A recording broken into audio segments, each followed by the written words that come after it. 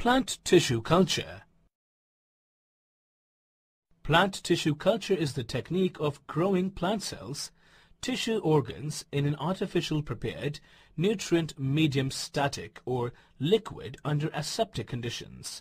Produced of large number of plants by tissue culture is called micropropagation. It is possible due to the ability of somatic cell of a plant to produce a new complete plant called cellular totipotency. Tissue culture technique requires a liquid medium that contains inorganic nutrients like carbon, potassium, nitrogen, etc., organic nutrients like amino acids, and vitamins like vitamin B1, etc. Growth regulators like auxins, gibberellins, and cytokinins are added to promote the growth. The commonly used auxins are IAA.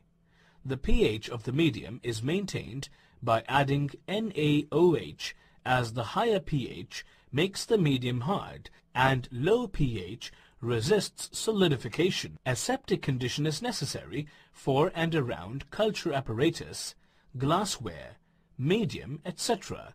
to prevent the contamination of culture medium. Plant tissue growing on liquid medium requires oxygen supply. After sterilization of the glassware, the next step is isolation of plant material and to grow it in a culture medium. The isolated plant material is called the explant. These isolated cells divide and proliferate to form an unorganized mass of loosely arranged parenchymatous cells called callus.